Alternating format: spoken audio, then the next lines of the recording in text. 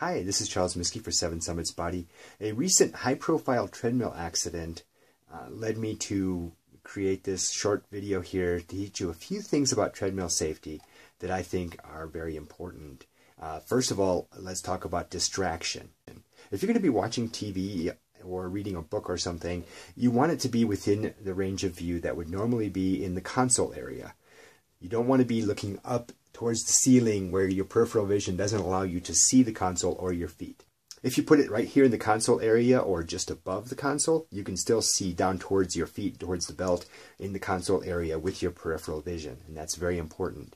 Another thing is, if you're going to be wearing any kind of earphones or headphones, I highly recommend something like this Bluetooth headset so that you don't have any wires lurking about in the area, where you might trip on them, hook them on the handlebar or something.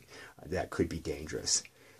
Another important safety feature that every treadmill is going to have is going to be a little magnetic clip like this that hooks on your belt or in the waistband of your pants and then clips onto the treadmill itself. And if by some chance you go too far off the back, it unplugs and disconnects the treadmill so that the belt stops moving. That way, if you do fall down, the belt's going to stop moving in a second or so and cause a lot less damage than if you're laying there trying to get up while the belt's moving.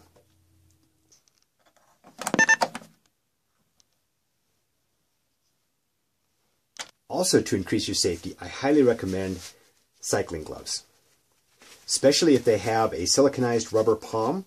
That way, if you have to grab the handles, even if your hands are soaking wet from sweat, even if your gloves are wet from that sweat, they will still stick to the handles on the treadmill.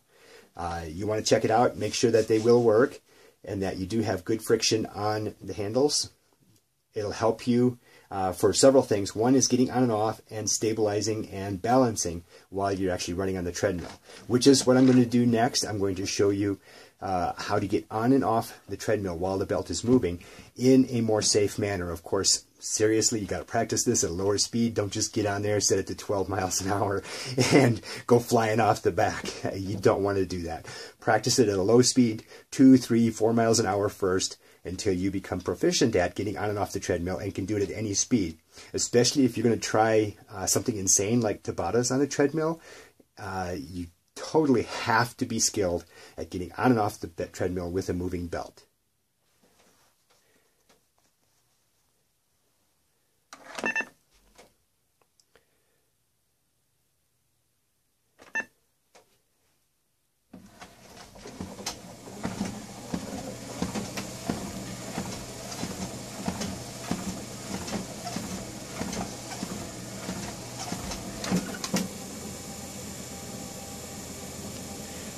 Be sure that your feet clear the belt. If it's touching the belt, you'll get some noise. And if you put weight on it, it'll jerk. Okay? So the idea then, to get back on, lighten your load, lift up, and then set your feet down gently. This is at 3 miles an hour. Now it's 6 miles an hour.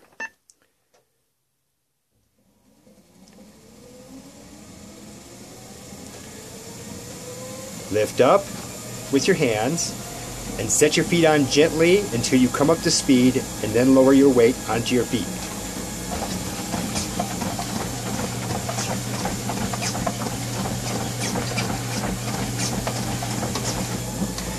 And it's the reverse process to get off. So let's watch this in slow motion at 3 miles an hour, getting off of the belt with your weight supported totally on your hands. You want to be sure not to try to stop the belt with your feet. Just like this, see how it jerks my foot to the back?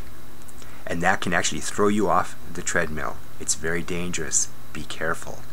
And now getting back onto the belt at 3 miles an hour, my weight supported on my hands, and then I lower onto my feet until my weight is completely on my feet and the belt. Now we'll try that at 6 miles an hour. Getting onto the belt is a little more complicated.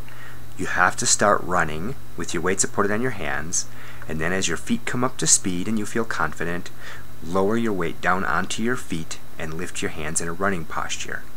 For getting off, it's the same thing. Take all the weight on your hands and step your feet to the side. You have to be able to see the belt to keep your feet to the side. When you're done, undo the waist clip and turn the treadmill off. Put it in the cup holder for the next use. I hope that this short, brief introduction to treadmill safety gives you enough tools, enough thinking that you can protect yourself on the treadmill and avoid any undue accidents or injuries and help you have a great time training inside. Just for information's sake, I get about 300 miles a year on the treadmill inside and about 1,200 miles a year outside. I train on average about 25 to 35 miles a week, we'll say 30 miles a week. So 10 weeks of indoor training in the year is 300 miles. Getting the other 40 weeks a year is about 1,200 miles.